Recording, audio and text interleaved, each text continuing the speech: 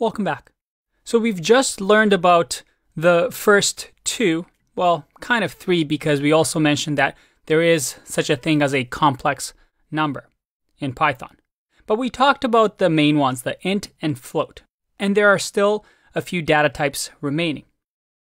But before we get to these, we are missing an important concept.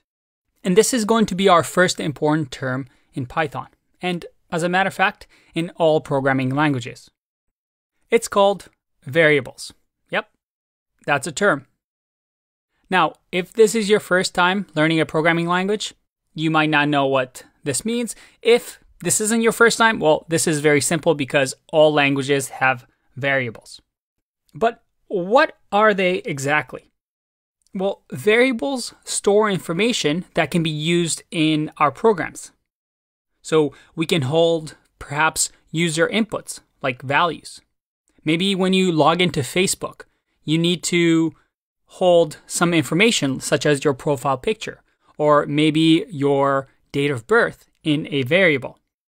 Variables are ways for us to store information on our computer. So let's have a look at this.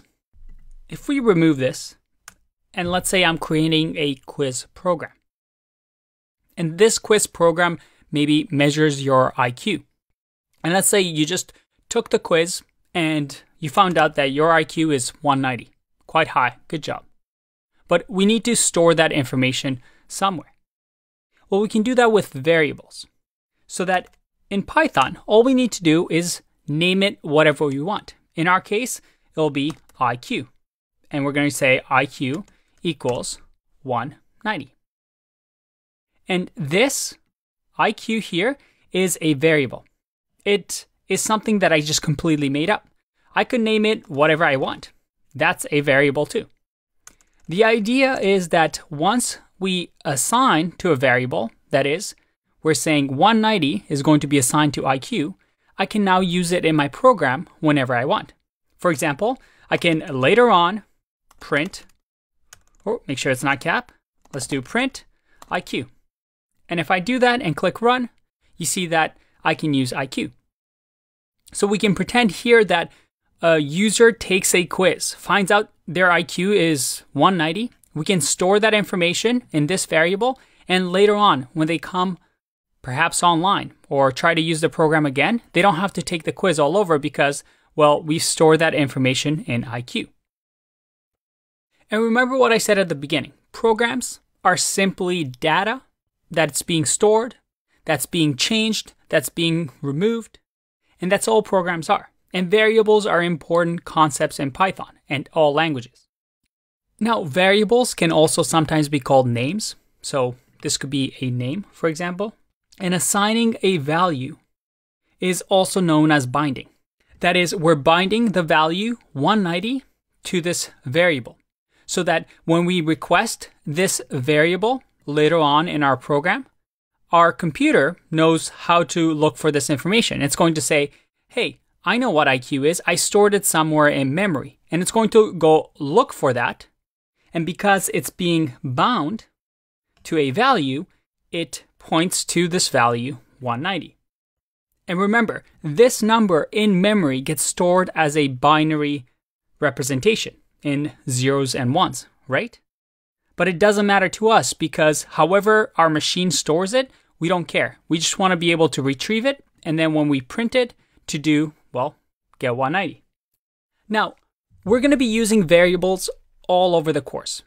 But on top of just naming variables however we want, there's some best practices around variables of how you should write good variables. And as a matter of fact, these are specific rules that the Python community as a whole has that you'll just have to remember. So let's have a look at this. Variables, and remember, this is the symbol for best practices, are what we call snake case.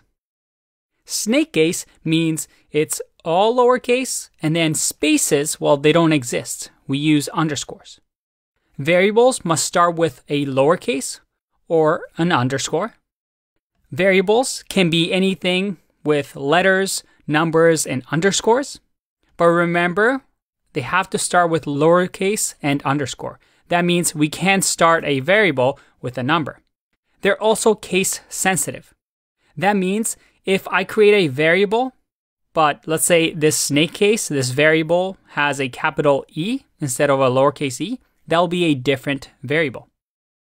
And then finally, you can't overwrite keywords.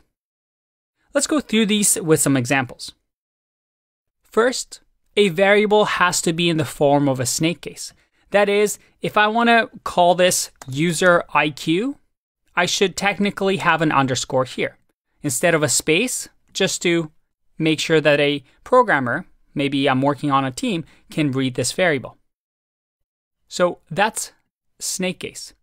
You also have to start your variables with either a letter or an underscore. So I can technically do this. And I click run. Well, that's going to give me an error because I've changed the variable. So now in order to access that variable, you have to go like this. Now, underscore in Python signifies a private variable, something that we'll go over later on in the course. But usually you're starting your variables with a letter. And afterwards, yeah, you can add numbers if you want in here. That's no problem. This is still going to work. This is a valid variable. Finally, a variable is case sensitive. So if I do user IQ here, and I do capital letters, I can't access this like this because, well, it doesn't exist. Again, it's case sensitive. We have to make sure that we match. And finally, we don't want to overwrite keywords. What does that mean? Keywords in Python, well, they already mean something in Python. For example, this print is a keyword. You can see it highlighted in blue. So that if I create a variable saying print equals 190, and then I do print, let's see what happens. We get an error because I can't really assign to this variable because print already means something. Now I know what you're wondering. What are these keywords in Python? That's a simple Google search away. And we'll learn these throughout our course. If we go to Python keywords by WE3 Schools, you'll see that we have these keywords that each mean something in Python. Again, we'll go through these and we'll learn them throughout our course. And if you look, it's not that intimidating. There's not that many. So as we practice, you'll start to get familiar with them. But the easiest way to tell whether it's keyword or an important word in Python, well, you see that it's highlighted in blue. As soon as you create a variable that is unique, it's highlighted in white. And this will be the case with whatever environment that you're typing code into, as long as it's set up for Python. Now, beyond the Python keywords, there are different things like, for example, the int for integer that we've learned. So these we're going to get familiar with. So a good rule of thumb for variables is to make them really descriptive. Really say what your intention is. And a good programmer is somebody that's able to name things really well with their variables. So if a new developer comes and looks at your code, it's easily understood. Finally, variables can also be reassigned. For example, let's say we have IQ here of 190, and then I decide to perhaps have another variable, call it user age. And for some reason, I want to assign user age to perhaps have IQ divided by 4. Is that going to work? It should, right? I'm saying user age is going to equal 47.5. I'm using IQ, which is 190, dividing it by 4, and then assigning it to user age. I can maybe assign this to another variable called user age or called A. And once again, I run this and it's printing the same thing. So you can use variables to store that information and use it whenever you want. You can use it in operations, you can use it to reassign it, whatever your program needs. Now, later on in the course, we're going to learn about classes, and classes actually have a different convention than this, but we'll get to that later on. For now, though, I want to mention two small gotchas with variables that you should be careful with. For example, there's an idea of constants, and constants are those things that never change in a program.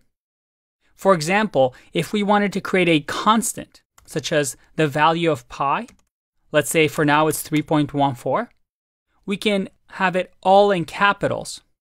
And that's going to tell other programmers that, hey, this is a constant. This number is not meant to change.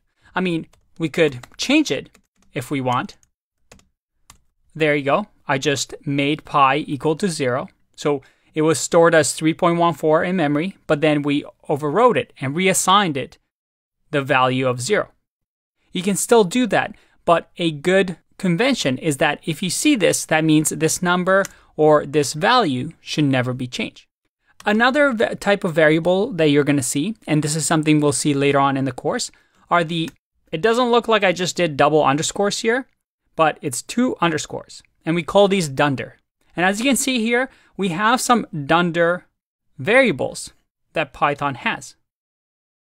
Now, we'll learn more about these later on, but the idea here is that these are meant to be left alone. You should not touch them. You shouldn't create a variable with 2 underscores like this and call it hi and assign it a value. I mean, you still can, however, this is generally not good practice. So you want to be careful with that. But the one thing that I really want you to take away from this is that variables are really important concepts in programming. Naming variables is one of the most important skills you have as a programmer. I know it sounds silly, but there's so many times that I read code that is so hard to understand simply because a programmer is not descriptive enough. So throughout the course, we're going to learn how to name things well so that our code reads like English. And that's the whole point of writing good code. The point of writing good code is that it's readable and understandable by other programmers. By the way, to finish off, I just want to show you one quick trick. There's also a way that you might see in some code bases that uses something like this. Equals 1, 2, 3.